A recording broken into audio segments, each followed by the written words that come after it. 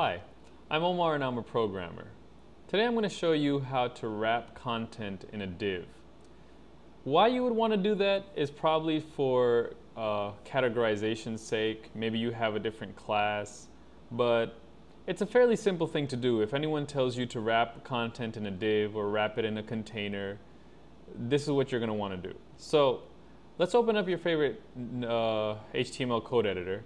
I use TextEdit just for convenience sake, but you can use whatever you want.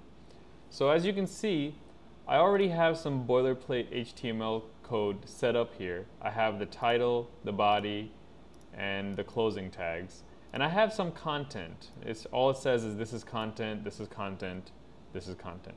So let's say I want to wrap this content in a div container. So all I want to do is go before the content. I could go here, I can go here, or I can go here. It doesn't matter. And I just want to open up a div flag. And I'll go to the end of the content where I want to close it off, and I'll close off the div tag. And this is how you wrap content in a div, and this is the fastest way to do it. I'm Omar, and I just showed you how to wrap content in a div using HTML. Have a good day.